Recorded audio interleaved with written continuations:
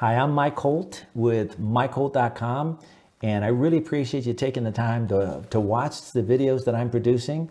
I do want to just take a moment to give a shout out to God. He's blessed me, and I really want to say a prayer for everybody who's watching this and those that are struggling with so many different levels, and I pray that it just gives you some strength.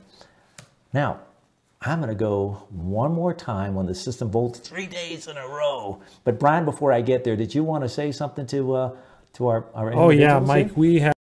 we got a ton of schools that have been watching, and just a few of them have messaged me, and I told them yesterday and the day before, I give them a shout out if they gave me a message.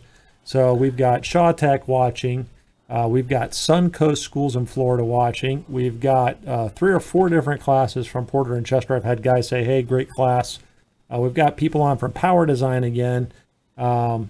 I don't think I'm forgetting anybody that emailed me, but I've just been getting a lot of messages from people. They're really having a good time and just saying how much they appreciate you taking the time to talk about stuff that a lot of us have just wondered about for a long time. And it's good to have somebody just kind of step us through it. So just really appreciate that, Mike. Well, you know what? I think it's so cool. You know, when I'm in a seminar, I'm being paid, right? And I have an agenda, and I've been told what to do, and I have to do that in a given time.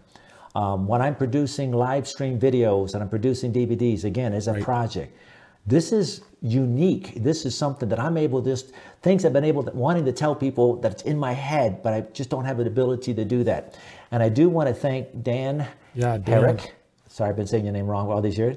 Dan called me last night because I wasn't happy last night. I left the recording, I jumped on my bike, I rode for an hour out there, and I was just frustrated because I just didn't like the way it went last night. And he said, Mike, he says, you're doing great. So Dan, thanks for that, and I appreciate that. Dan, you're an amazing father and an amazing son, and you're an amazing guy, and you help us so much with our product. So thanks for being on our team. Ready to go? Now, quickly. Okay, transformers. Just conceptually, it's called mutual induction. You have a wire going around a coil, and when you carry current through that conductor, it's going to create an electromagnetic field. That magnetic field in the primary is going to cut the secondary conductor. This is all covered in our theory book. And that magnetic field in the primary cuts the secondary conductors. Its magnetic field traveling through a conductor, the relative motion between the two will cause electrons to flow on the secondary side. Short version, so get the theory book to understand more of what I'm saying. Okay, now there's a turns ratio. The number of turns on the primary relative to the number of turns on the secondary is how we're able to get the different voltages to step it up, to step it down. An example right here is showing you, let's say, just using relationships here. Let's say there were 20 turns in the primary, and the voltage of the primary is 480. What that means that each individual winding turn is going to be 24 volts. In other words, that's the effect of that section. And then on the secondary, let's just say there were 5 turns, so the ratio is going to be what? 4-to-1 ratio. But each winding is still going to be 24 volts on the secondary because they're really pretty close to each other, okay? So now if you have 5 turns on the secondary at 24 volts, then you're going to get 120. Again, it's not that big of a deal, but there is a relation between the primary and the secondary voltage, and it's that ratio that gives us the different voltages to step it up or to step it down. Quick, go real fast. Single phase, 120, 240 volt, 3-wire system. Okay, you bring a line 1, a line 2. I don't see my neutral here. Oh, okay, we're just bringing a single phase to the transformer, okay. Okay, that's a primary, whatever the voltage is, we don't care. 120, 240 on the secondary. We take the midpoint of that one winding, and then we bond that. That means that we're going to ground that winding right there, and then we connect it to a grounding electrode, and line 1, line 2, and a neutral. 3-wire. Single phase, 1 winding. Here's an example of what it would look like. Primary, it's basically, it looks like this, you know, just one phase. Okay, well then the secondary is what, 120 line, just half of the way, and 120 half of the way. Well then the whole way is going to be 240, right? So 120, 240, single phase. You take the secondary winding, which is a separately dry system, and we're going to bond it to the case, and then we're going to take both the case and that XO terminal, and we're going to ground it to the earth, either at the point of the separately dry system or the first disconnecting means afterwards. But wherever you do the system bonding jumper, that is where you have to do the grounding electroconductor. Or wherever you do the grounding electroconductor, that's where you have to do the system bonding jumper. But it can be either one of those two locations in a transformer here. All right, looking at the example here, what happens is a fault, a ground fault, which means defined by Article 100, which gives us the definition. Electrons leave the transformer, go to the line 1 overcurrent protection device to get to the enclosure. There's a ground fault. Ground fault current is going to the source. Fault current, ground fault current is not going to the earth. You can just watch the path here. Current goes to the enclosure, goes to the equipment grounding conductor. From the equipment grounding conductor, because this on the supply side of this secondary disconnect, that's a supply side bonding jumper.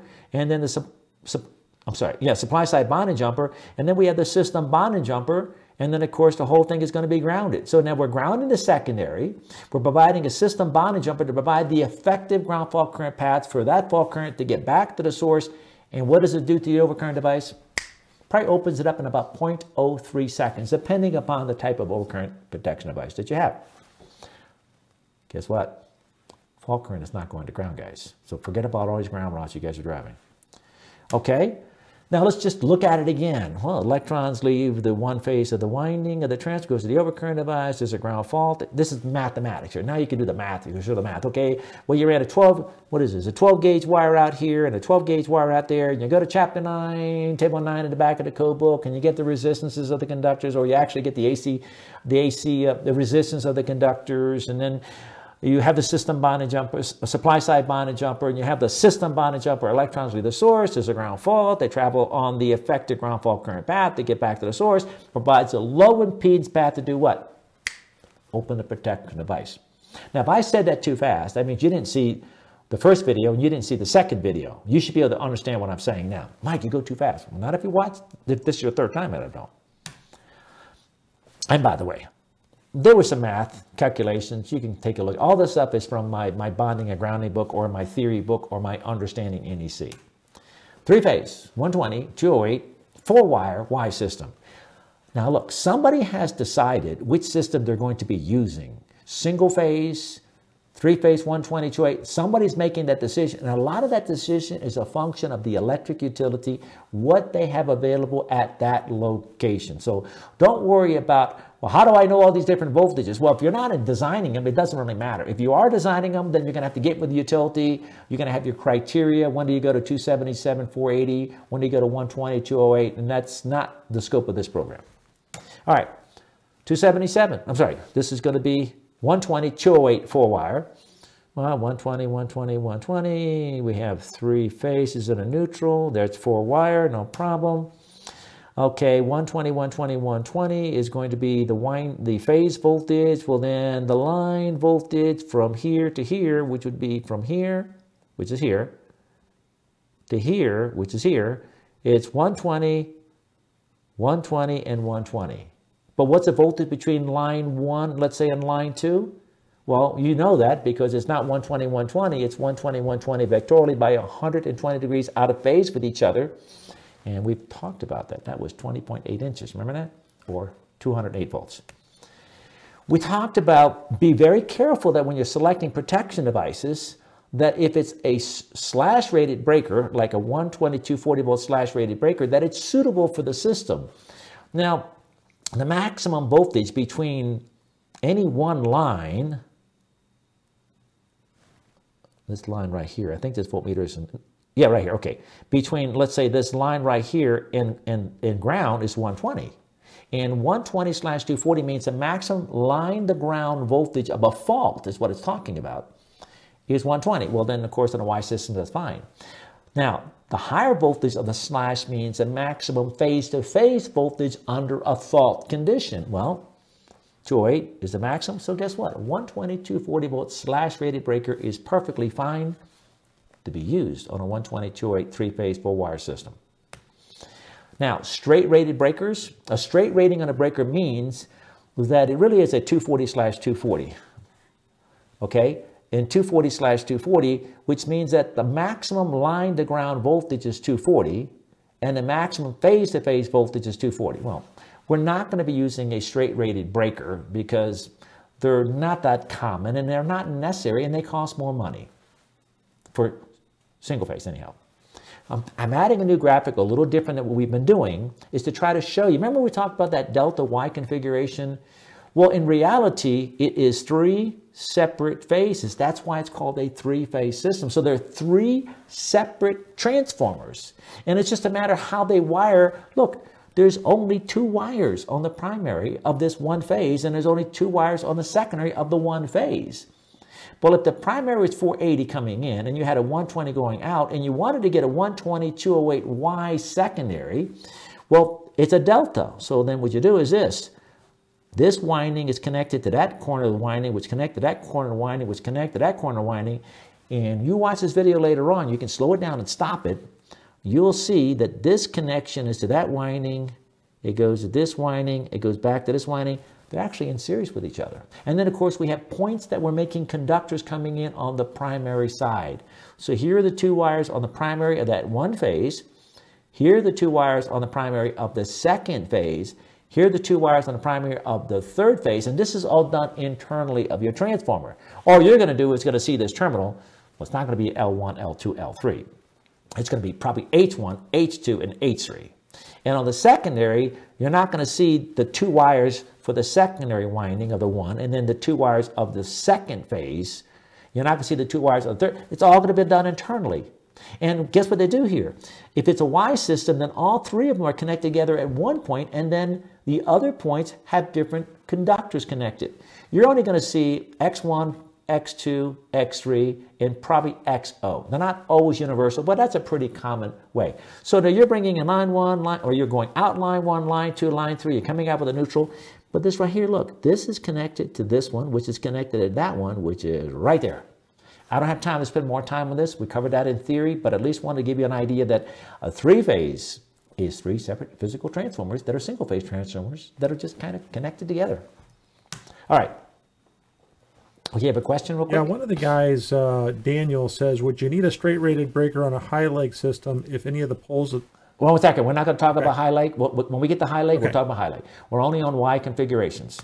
Okay, so now on the secondary winding, just to remind you, 250.38.1, which deals with the grounding and bonding of transformers on the secondary side, it says that your system bonding jumper and your grounding electroconductor connection could either be at the transformer, as the word here, or at the first system disconnecting means. But they both have to be together. System bonding and grounding electrode connection either at the system or the first disconnecting means. Staying on the Y, delta Y configuration. Well, 3-phase, Mike, is the fault current get back to the source? Guys, it's only 3 individual windings that are just kind of connected a certain way, and the electrons will leave on the secondary, and the electrons have to get back to the secondary. That's how an electrical circuit operates. It's not that complicated. Electrons leave the secondary, go to the overcurrent device. There's a ground fault. Ground fault current is not going to ground. It's going to go back to the winding itself that it came from. And it goes along the equipment grounding conductor, supply side bonding jumper, the system bonding jumper. All those 3 is part of the effective ground fault current path as defined in Article 100. And make sure you go to 250 at 4A5 as well. Clear the breaker, maybe in 0.03 of a second, hundredths of a second. All right, but what happens if a person doesn't install the system bonding jumper? Well, guess what you have? You have an ungrounded system, which was not intentional. And since you have a neutral, it's 250.20 that talks about what systems are required to be grounded. If you have a neutral, and if it's a 122.08 or 277.480, it requires that system to be grounded. So this is a violation of that rule. In addition to that, you have an ungrounded system, and we didn't get into, but Beeman's book talks about ungrounded systems and the problems. There's like 9 different scenarios where you'd have a problem with an ungrounded system. That's why it's not a favorite system. So you're going to create problems with an ungrounded, and you can't clear a fault because there's no fault return path. Also, using this graph as an example, if you didn't have the system bonding jumper, well, then it's a floating system. If you take a voltmeter between line 1 in the case and line 2 in the case and line 3 in the case, having a voltmeter that has a low impedance setting in there, well, then you're going to see 0, 0, 0. But if you go line 1 to 2, 2 to 3 or 1 to 3, you're going to see that it's going to be 208. And if you go line 1 to the neutral terminal, it's 120. Line 2 to the neutral, 120. Line 3 to the neutral, 120. See, you should be able to, with a voltmeter, and having the knowledge we've had on these 3 different videos, be able to get to a spot and realize, okay, I got nothing from line 1, line 2, and line 3 to the case. But I get 120, 120, 120 to the neutral, and I get 208, 208, 208. Well, guess what we have? We have a system bonding jumper that's missing. And it can create other issues, but we're not going to get into those. But hopefully this is what you're getting. It's a review. What happens if you install the system bonding jumper both at the transformer, which is where I've been showing them in general, and then somehow a person sees that strap or that screw and saying, okay, well, there must be a reason they got that in the panel, and then they just kind of put that in the panel, and they make a connection here at the system, separately drive system. Well, now you're going to have parallel paths for neutral current. You see, every single system is to be bonded and grounded at one time, which means you take that neutral and you bond it to the case, and then you take the case and the neutral and you ground it. You don't ever do a neutral to case ground again, because then your neutral and your equipment grounding conductor are in parallel. Violates 250.6 objectional current, violates 250.142. And it'd be a hazard.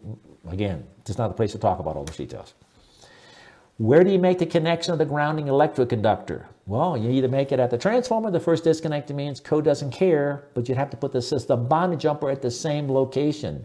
Does that grounding electroconductor have to be connected directly to the XO? No, because if the XO is connected, let's say, to the grounding bar in 450.10a says you have to have a grounding bar in the transformer. Well, if you're going to go XO to the grounding bar, why the heck would you run the grounding electroconductor all the way up to the XO when you got a grounding bar there and it's required to be there? But you could if you want to. It doesn't really matter. Either way is fine. And there's an example of 450.10a. You can see this grounding electroconductor is connected right over here to that grounding bar.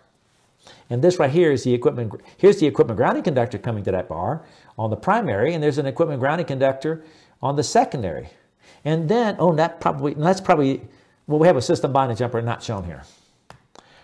All right, 277, 480 volt, 3-phase, 4-wire. Hopefully these words are not like freaking you out. You know what? This is what the first year apprentice should be learning. They should be understanding voltage systems. At least you should learn this in electrical theory. This isn't something your entire career you didn't know what was going on. That's why I'm so excited that I've been able to do this, to get you this information that when am I going to be able to do this? This is too cool. All right. Sorry, I'm getting a little excited. I've been told, slow down a little. Okay, we got a 277, 480 volt, 3-phase, 4-wire Y system. Right, 1, 2, 3. What color code? Brown, orange, yellow. Code doesn't really care. Brown, purple, yellow, because you're thinking yellow, orange can't be used for the highlights. You put purple. Doesn't really matter. You can use orange. You can use purple. You can use any colors you want to. Let's talk about the voltages. Line to neutral voltages are 277, right? And line to ground, because neutral is bonded to the case. Well, then line to ground, line to neutral at the same points. It's going to be 277. Between the two phases, or between the two lines, rather, it's going to be 480 because it's 277 plus 277 vectorially added at 120 degrees out of phase with each other. And if you put a tape measure there, then we talked about that. 480 volts, line to line. When do you use 277, 480?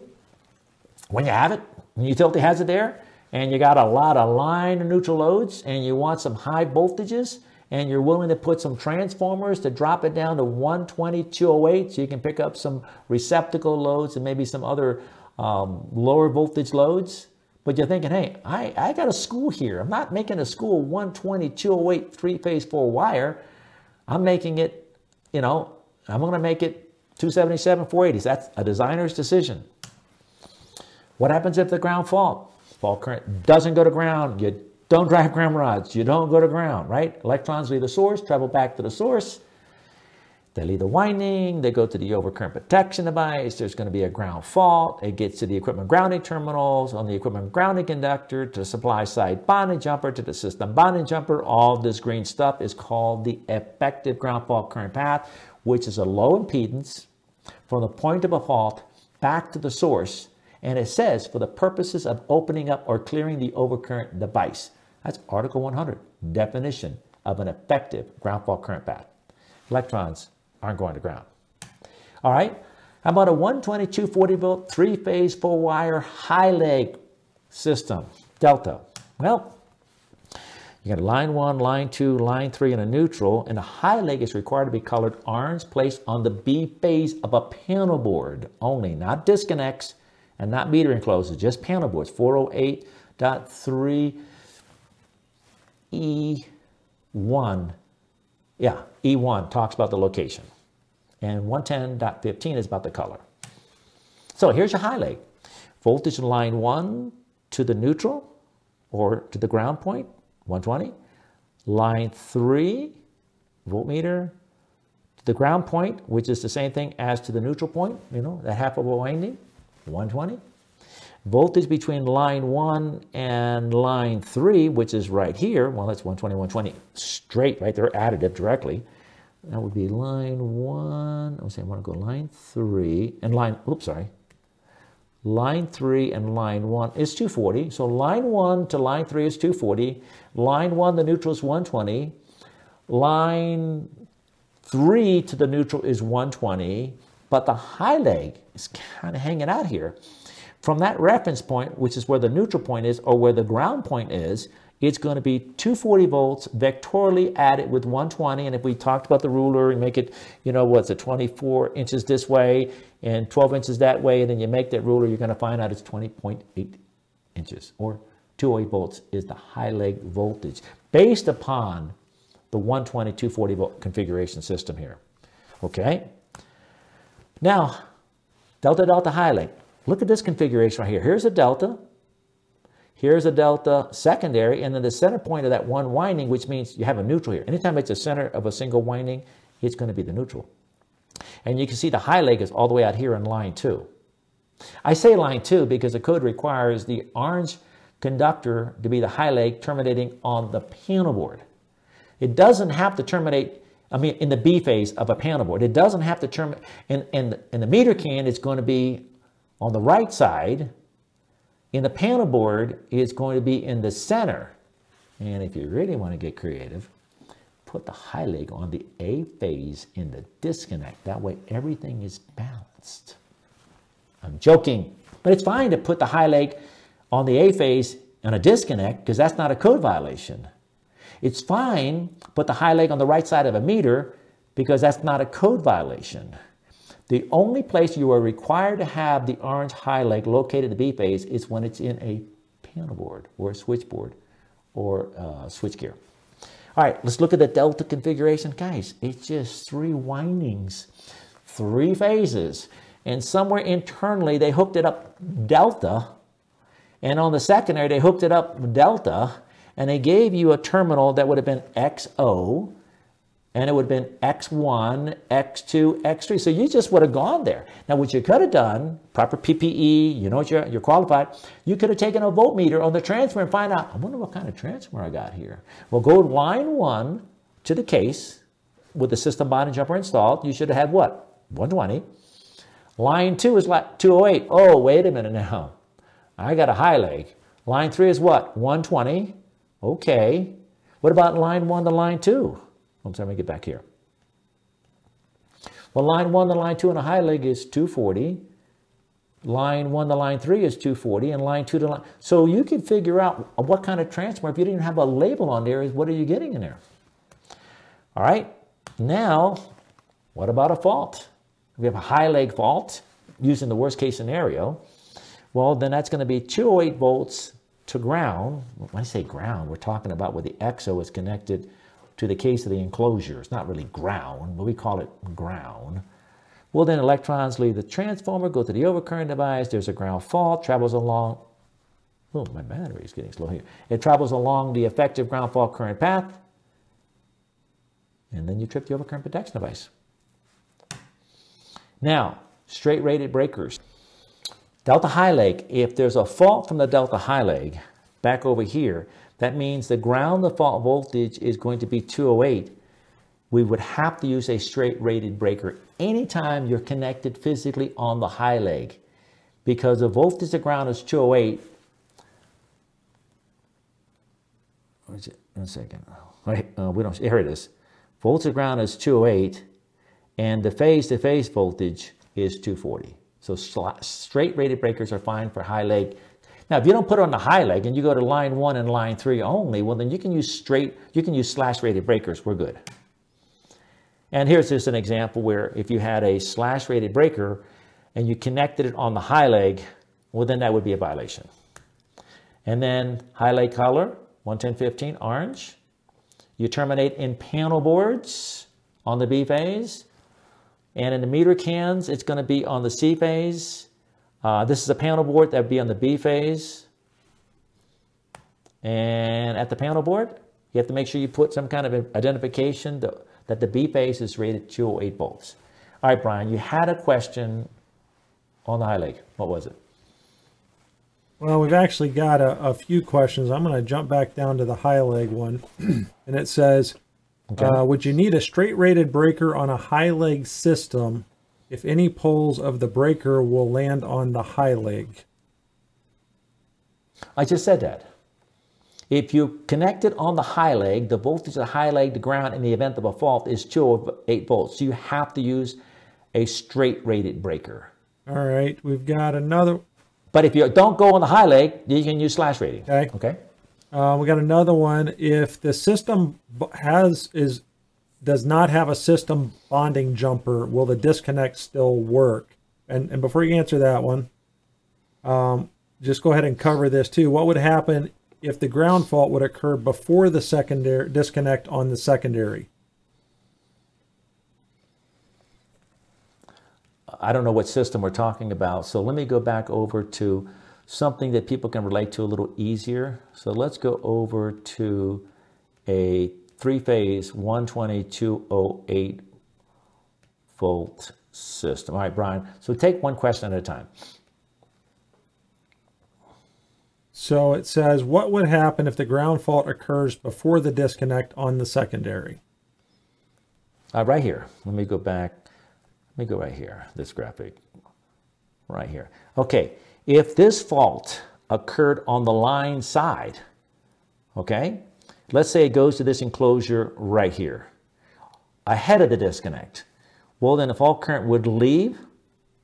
It would then go to this enclosure. It would then travel to the equipment grounding conductor along this effective ground fault current path in that direction there, and maybe you clear the primary, because it's on the supply side. So that's why you have a supply side bonding jumper. So probably it'll clear the primary side, but it's because it's one winding on the secondary side, but then that current travels on the primary side of 3 windings. So I'm just going to say that's what it will do. I don't know if it's going to clear it or not. It probably will. Okay, before you move from that graphic, if the disconnect is used for the system bonding jumper, does it need to be service entrance rated? If you're going to put a system bonding, listen, all equipment is going to be rated for service equipment. So if you're going to have a disconnecting means, it's going to come with a strap. And if you plan on putting the system bonding, guys, if you're going to bond that neutral to the enclosure, then that enclosure has to be suitable to have the neutral bonded to the enclosure, which means it has to come with a strap. So this isn't like a complicated thing. I don't want to put the system bonding jumper in the grounding electrode at the transformer because I want to do it right here at the disconnect. Well, then you're going to get a disconnect that has what? A system bonding jumper. We call it a main bonding jumper, but that's for services, but it's going to be your system bonding. So yeah, you'd have to use one that you can do it, which they make them. That's just the way they make them. You're going to get them that way. All right, we got one more here. It says, if you have a metal conduit between the transformer and panel, does the ground conductor have to bond to the conduit?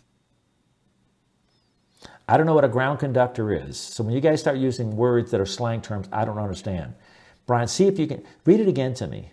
Okay, if you have a metal conduit between the transformer... 1 second. Hold on right there.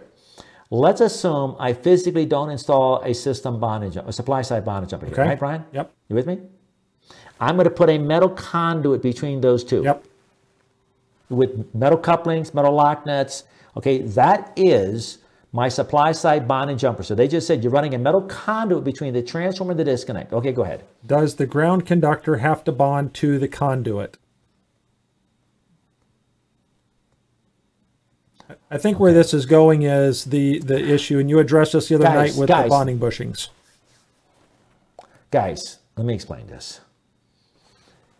The system bonding jumper is where you terminate the grounding electrode conductor. The system, not your supply side bonding jumper. If you put a piece of metal conduit between these two here, that doesn't change your system bonding jumper. And also using terms that don't make any sense at all. So I can't do any more than that question because it's a little convoluted question and the person doesn't understand system bonding jumper. Nothing to do with the metal raceway. That's unrelated. Well, the only other thing I want to do is I see that Tom Dimitrovich joined us, and I want to say hi to Tom. Hope everything is going good for you, buddy. Tommy! I love Tommy. Eaton. Got me some good breakers coming, right? All right. We are now going over, we got done with the high leg, and now we're going over, there's a lot of stuff here. Corner grounded delta system. Not that common, but research reminded me, Mike, because of the problems of an ungrounded system, because there's, Beeman talks about 8 or 9 different reasons why you have failures of ungrounded systems and the equipment's associated with that, that you really want to go with a grounded system. Then they took these ungrounded systems, they just corner grounded them. And so now we're going to talk about, well, how do you do if you do a corner grounded delta system? 3-wire. Okay. Well, you have line 1, line 2, line 3. The grounded conductor, which is right here. This is that corner grounded right here. Actually, it's bonded, and then we ground the equipment, but whatever. That's your grounded conductor. I think the practice is line 2, but it could be line 1 or line 3. It doesn't really matter. So I'm going to say it's line 2 in my example. So therefore, this is going to be a white wire or a gray wire, whatever you want it to be there, or black wire with face tape or whatever it is. That's black, white, red. Again, there's no color coding required by the code, but that might be a common system. All right, got the corner grounded system. And what's the voltage if you're corner grounded? Well, if you're corner grounded, well, then that's your reference point, period. That means that that's 0 because then you take it to the earth. So your system bonding jumper, and then you have your grounding electric conductor, and then the voltage between 0, let's see, this is line 1 to 0 is 240. Line 2 to 0, when line 2 is 0, it's 0 because it's the same point. Line 3, which is this winding right here, that would have been line 1 would have been 240, and then line 3 would have been 240. Okay, we got the concept? Somebody said, well, Mike, you know, if you grounded that corner grounded delta system, aren't you going to have objectionable current flow? Guys, you can only have current traveling on metal parts when it's connected to the grounded conductor at 2 points. Look what we did here on this corner grounded delta system. How many times did we ground that secondary system and bond it? Once. Whether you corner ground it, whether you center ground it, it doesn't really matter. You can't do more than one. So no, there's no, people are like, man, I just don't understand. You're taking the B phase and you're connecting it to the case. I know it's wrong. I know it's not going to work. I know it's dangerous. It's not dangerous. That point is connected to that case. It's connected to the earth and it's all 0. Everything out reference to that is not 0, however. Okay. Fault current leaves the 240 volt systems, travels along the ground fault, the effective ground fault current path. System bonded jumper goes up inside here, bada bing, bada boom, 240 volt fault, opens a protection device. That was it I had on the corner grounded delta system. 3-phase, 4-wire corner grounded delta system. I'm showing a Y delta configuration where you reverse fed a transformer that was delta Y, where you were supplying 480 down to 120, 208, and you decide, you know what? If I get 480 down to 120, 208, I need 480, and I have a 120, 208. Can't I just backfeed that little puppy right there? I mean, like, now, supposedly, it's not the best practice to backfeed a transformer. However, you got to make sure the transformer is marked suitable for reverse fed. And you look at the instructions. They show you how to do it. So now, we do not bring a neutral on the primary side of a Y system because we don't need a neutral. Well, Mike, would it hurt if I brought a neutral there? Well, why don't you bring a neutral to 3-phase motors and not use it? So why would you bring a neutral to the primary side of a transformer and not use it? So no neutral in the primary. Secondary is corner grounded. Okay, they're all 480 in this case here, which is correct. 480, 480, 480. Line 1 to ground is this winding here. I probably should mark them like A, B, C in the future, maybe. That way I can see it. And that would be, let's say that B phase right there, transformer. That's going to be 480. And then, of course, this is grounded at one time, which means this is called a grounded conductor, not a neutral conductor because it's on the corner. It's not in the middle. That's 0. The other phase is 480, and voltage between phase is 480, 480, 480, 480.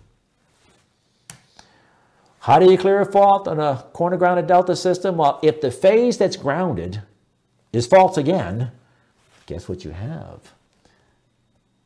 Objectionable current, right? If you have the neutral, I'm sorry, it's not a neutral. If you ground this to the case here, and somewhere over here you have this, your grounded conductor inadvertently ground faulted, okay, well, no, you're not going to have it. Yeah, well, you're going to have current. Yeah, what you're going to have is you're going to have currents traveling on line 2 back in how the way the 3 phases work, and then you're going to have currents traveling on that. So a corner grounded delta system, if the phase itself grounds again, then you are going to have a grounded conductor connection to the case of 2 locations violating 250.6 ejectional current. But if another phase goes ground faulted, well, then the fault current leaves the source, goes to the overcurrent device, gets the enclosure ground fault, it travels on the affected ground fault current path, and it gets back over to the system, and it opens a protection device. The electrons are never going to ground, guys. Don't be driving ground rods to try to make it safe, because that doesn't make a difference. Another day we'll talk about that. 3-phase, 480 volt high impedance, the best of all systems, except you don't get any line to neutral loads on the secondary, so you can't have. So here you go right here, 277, 277, 277 per phase. And then the system bonding jumper has a resistor or impedance of about 1 ohm. And it looks like this here. You can see how it's like a coil, so it heats up in the event of a fault. And then there's alarms that go off and they tell you, hey, you got a ground fault out there. So here's the alarm on your the 277, I don't know if I said 1 ohm. It's 277 ohm resistor for the system bonding jumper. The voltage from line 1 to basically here is 277, 277, 277, and this to here is the same point there is 277. Voltage between the lines are 480. How do you clear a fault? Well, anytime there's a ground fault. The key here is what, guys? If you don't have a system bonding jumper, you're not clearing a fault. And if you had a fault at 277, if this resistor is 277 ohms, then what's the current of that fault? Where I is equal to E over R, E is 277, R is 277, 1 amp.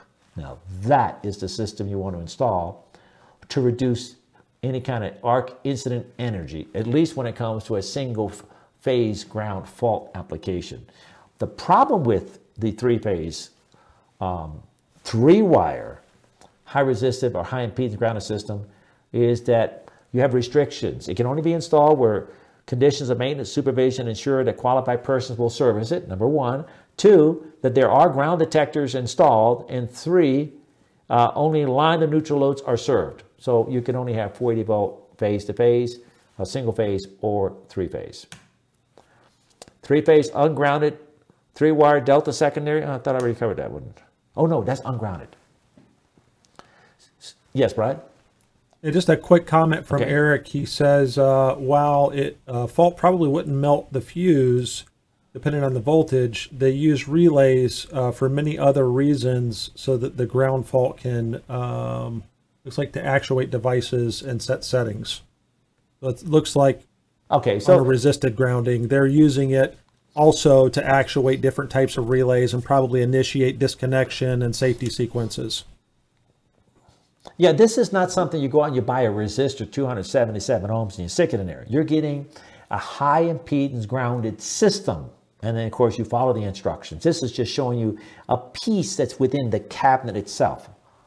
Okay, so there's your resistors within the enclosure, and the enclosure has meters and relays and controls and what have you. It's a cool system. I love it. 3-phase, 3-wire, 480 volt ungrounded system. Well, here's your ungrounded system. The problem with ungrounded systems is, I won't say they're unstable, but Beeman talks about there's 8 or 9 different scenarios where when you have a floating system like this, there's restrike and ground faults, there's ferroresonance conditions on situations, and there's lightning and static. This insulated winding and all the insulated conductors are kind of like floating in the air, and they end up getting a charge. And they keep getting a charge and high enough till it gets about 6 or 8 times the rating of the actual line to ground voltage, or rather line to line voltage, whatever it is, and then all of a sudden it discharges. Well, when it discharges in motor windings and in relays and things that don't have the same insulation properties of conductors. So it damages equipment. So ungrounded systems, I won't say they're unstable, but they're not desirable. Unless there are applications and places like I think in ships and other locations, but I don't know enough about that. Somebody decided that's what they want. Okay. So what does it look like? Well, if you have an ungrounded system, you're going to have a ground detector so they can know that something happened. We talked yesterday about the lights that back in the 40s and 50s, they used lights. Today they use ground detection systems. You know, you can see something like that. Okay. Well, years ago it had lights, the way they were configured. And the lights were, I think they were 575 volt lights on a basically 277 would be I don't know what the voltage is with the ground here. I don't know what the voltage is of the ground, but what it was is less than 575. So the lights were dim. And then in the event of a fault, then I guess, Brian, one light went off. No, did it get brighter? Yeah, the light that faulted went out and the other ones got brighter. Okay, the fault went out and the other ones got brighter. Meaning, okay. So we don't really care. That's old stuff. So some of you guys know what I'm talking about. How do you clear a ground fault? Well, if you have an ungrounded system, when there's the very first fault, then there is no fault. And there is no fault current because it can't get back to the system. Ground detector goes off. If you don't clear the fault before a second fault occurs, now you have a phase-to-phase fault. That's why the code says for ungrounded systems that you have to make sure that all the metal parts are actually bonded together just as if it were a grounded system for the purposes of that all those metal parts would be serving as an effective ground fault current path. Other voltage systems, there are zigzag systems that actually you derive a neutral. The other ones we're not deriving neutrals because they're just lugs, we connect to them. There's open delta systems that we're not, these are unique special systems that we're not going to talk about. I don't think we have many of those new today, and I'm not going to get into that. And then you have the old 2-phase, 5-wire systems, and I'm not going to get into that. Man, we've done this 3 times. I'm done. Really, I'm done. I can't, there's nothing else left there. Haven't been able to sleep trying to figure out how to make it simple. And I thought I could do this in 20 minutes. You didn't. Didn't do it. We got time for a couple questions, Mike? Yes, we have time, and then I'm going to try to jump into something different just to finish up the hour. I got a question from Adrian, and he says, other than the fact that they're both breakers, what is the thing that makes a slash-rated and straight-rated breaker different from each other? Okay, Tom Dimitrich is on here, and he could tell you what it is. But in simple understanding, there's a term called short circuit current rating. What that means is that everything has a given short circuit current rating. And short circuit current is going to create heat and it's going to create magnetic fields. Let's just do something simple of a breaker. If a breaker is rated for 10,000 amperes, well, it's rated for 10,000 amperes at a certain voltage. So that current is a function of a certain voltage. And so let's say at 120, it's rated for 10,000 amperes from line to ground. Well, if you have a higher fault current line to ground than 10,000 amperes, well, then it's going to get hotter than it was designed for. And the magnetic forces are going to cause this thing between the other two faces to move around. So this is an engineering decision. So when they engineered that breaker, they said, okay, let's test line to ground faults. And it was rated for 10,000 amperes for 120, and they tested it at 120. Then they tested phase-to-phase on the breaker at 10,000 amperes. Okay, at that voltage, that breaker, so everything has an ampere rating at a given voltage. And so that's a configuration. So if you want to know more, well, how do they actually, I don't know how to test it. You know what's important? You better understand all the different voltage systems that you could possibly run into. You better know what the voltage line to ground, because you can just take a voltmeter, you can check that. And that's going to be the lower of the two voltages. And you better make sure that that slash rating, that lower voltage is equivalent to that one thing. And guess what? You're not putting a 120, 240 volt slash on a high lay conductor. But you can put it on line 1 and line 3 because that maximum line to ground voltage is 120. But line to line, they were 240. So guys, sometimes you got to be careful that you don't throw more in there and then you lose with the essence what's important. So just be careful. Yes. Okay, it looks like the last question, you may want to send them back to yesterday's and Tuesday's videos. They're looking for you to elaborate on auto transformers again. We covered auto transformer yesterday, and there isn't anything to elaborate. You buy something, it's single phase. And apparently they don't really make 3-phase auto transformers. And so I'm not going to get into that. So an auto transformer is, and we covered this yesterday, the very last 10 minutes of yesterday, is that you bring in, let's say, 208 and you want to come out 240. So you go out to the store and you say, hey, I want an auto transformer. What do you want it from? And you mark, that goes input, output, all the different things, configuration, whatever it is, and you pick the one you want. Yep. So yesterday, it's just one winding, and you know what? I don't know where my theory book is. Oh, I gave my theory book away to a guy working in my house today. So it's in my theory book.